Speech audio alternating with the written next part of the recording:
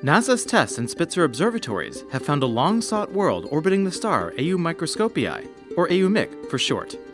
Located about 32 light-years away, the system will be a touchstone for understanding planetary evolution for decades to come.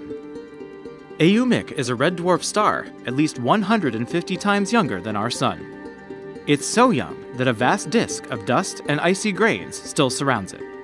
The planet, AUMIC b, orbits very close to its star within a central zone where the disk material is cleared away. TESS data show the newly discovered planet is about 8% larger than Neptune, with no more than about 3.4 times its mass. TESS finds worlds like AUMIC b by catching tiny, regular dips in starlight called transits. Spitzer, now decommissioned, confirmed the transits during its final year of operations. The planet's host star is very young. Flares and other phenomena also alter its brightness, which complicated the search. In order to find AUMIC b, the science team had to remove these effects from the data.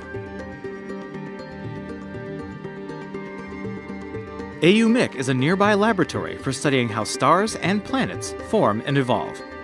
Studying AUMIC b with future missions will also tell us more about the development and evolution of planetary atmospheres. Until then, TESS will continue to hunt for more mysterious worlds, including possibly others orbiting AUMIC.